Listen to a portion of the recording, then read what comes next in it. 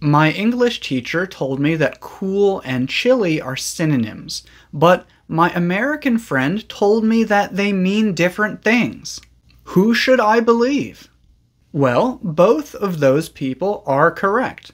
Cool and chilly are synonyms. However, they are also not exactly the same. What? Yeah, when we say that two words are synonyms, that does not always mean that they mean the exact same thing. And it does not always mean that we can use them in the exact same situations.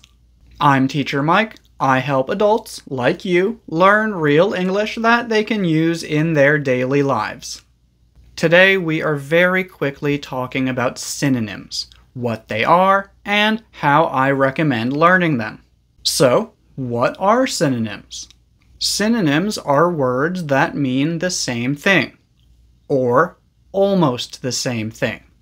As you can see, we have a bit of a problem, because there is a big difference between being exactly the same and being almost the same. So when teaching English, I don't like to use the word synonym. Instead, I usually say that two words mean exactly the same thing. I say that two words mean basically the same thing, or I say that two words are similar. Exactly the same means that they are 100% the same. Basically the same means that there might be a small difference, but most of the time that difference is not important. And when I say that two words are similar, that means that there probably is an important difference between them. So cool and chilly are synonyms because they both describe a low temperature. However, instead of saying that they are synonyms, I would usually say that they are similar. This is because the way that we use them is different. Cool usually sounds very nice and comfortable, whereas chilly sounds a bit uncomfortable. You might say something like, "It's nice and cool outside. We should go for a walk." Chilly doesn't really work in that sentence.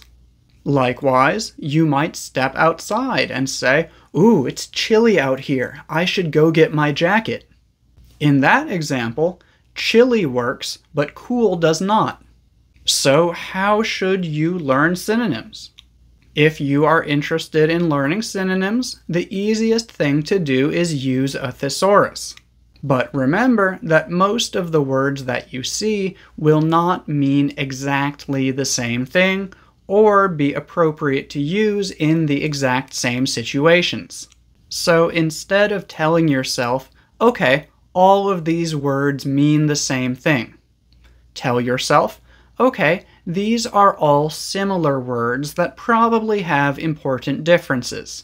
So if you look up cool in a thesaurus and you see the word chilly, instead of saying, okay, chilly and cool mean the same thing, spend some time researching the word chilly.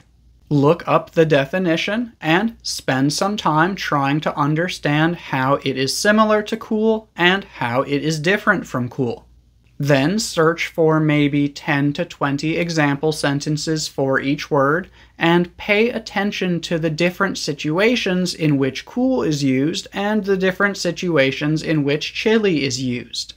Basically, when a teacher gives you a list of synonyms or words that you should use instead of another word, especially if this is a teacher on social media who is telling you that these words are going to make your English sound more advanced, be very careful. If they are giving you one word to use instead of another word, yeah, it might mean the same thing.